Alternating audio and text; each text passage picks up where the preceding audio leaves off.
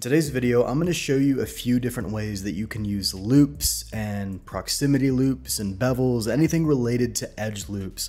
I'm going to show you some very cool techniques to kind of make your workflow a bit more efficient and very easy to use as well. So let's get started.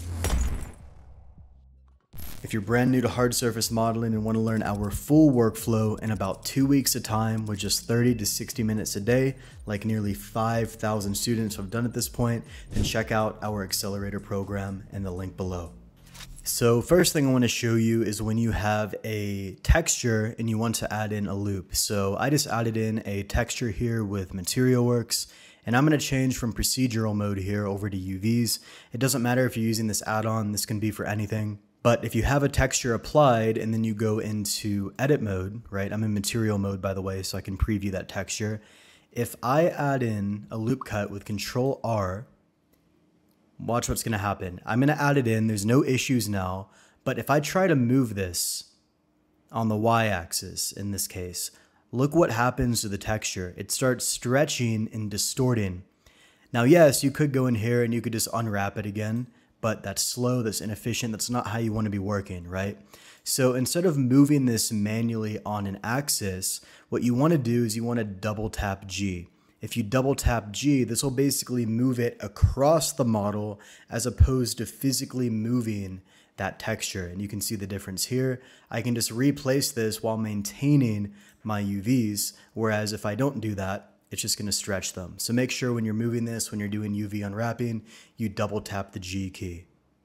All right, next thing I want to show you is how to quickly use proximity loops without adding them in manually. So let's say I add in a sub D to this cube and I want to tighten it up. Obviously, I could go in here, I could press Control R, drop in a loop, and then, bevel that, right? Could also go in here, kind of do the same thing. You get the idea. But this is uneven and it's slower. So instead what you can do is you can select the entire thing. You can press Control B, that'll bevel everything.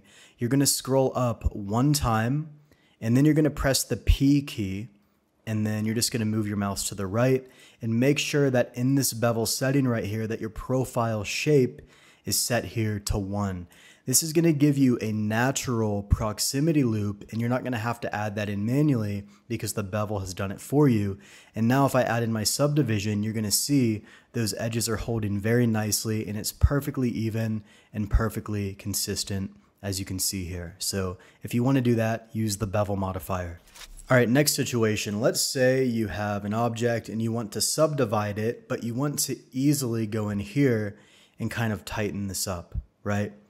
Instead of, adding in these loops manually here, what you can actually do is you can select one edge, you can press Control Shift R, and what this will do is it will add a proximity loop, a loop cut, but evenly in both directions. This is essentially offsetting this edge right here in both directions. So let's do that again, Control Shift and R, and you're gonna see it's offsetting these edges here in both directions perfectly evenly. So that's just another way to use loop cuts like this.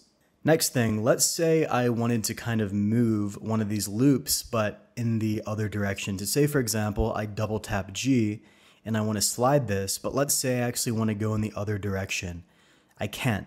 So what you actually want to do is you want to make sure you're sliding along the edge. And if you want to go in the opposite direction where you don't have an edge, you can press the C key and that will align the orientation on that normal and allow you to slide in the opposite direction as well. This also works with the actual edge. So for example, maybe a better demonstration is with another loop here, but say for example, I wanted to slide this edge, right? I can press the C key and it's basically going to do the same thing. It's a little bit more limited than with a vertex by nature, but you can also do that with edges as well. Now, what do you do if you forget about some of the menus here? What do you need to do? Do you need to memorize them? Well, fortunately, you can just press Control E and all the settings that I've shown you here, or pretty much all of them, are going to be available here in the Edge menu. A lot of people don't know about this menu, but if you just press Control E, this is going to open up every single menu that allows you to operate on the edge. So for example, I can mark seams here. Obviously, that's not the point of this video, but you can do all the things related to edges here in this menu. So You have loop cuts, right? You have your offset that I just showed you before, right? You also have your subdivide if you want to subdivide it. You also have, things like bevel. You have, some of these other settings here as well. You can extrude edges, which obviously you're going to use the basic commands for that. But if you ever want to access some of these more advanced menus, just press Control E, go in here, and you're going to find all of them. All right, now what if you wanted to align a certain loop along another set of loops? So for example, in edge mode here, we have this set of edges, but we also have this set of edges right here. So if I press Control R, I can obviously add in some loops all the way through these faces. So if I click, naturally it's going to slowly align to the top, or it's going to slowly align to the bottom. But if you don't want to have that average, you can actually align it by pressing the E key and then pressing the F key to either flip it to the top one, which is perfectly aligned, or you can obviously press F and flip that so it's aligned to the bottom as well. And if you want to keep the average, then obviously just leave it alone and just slide that by double tapping the G key.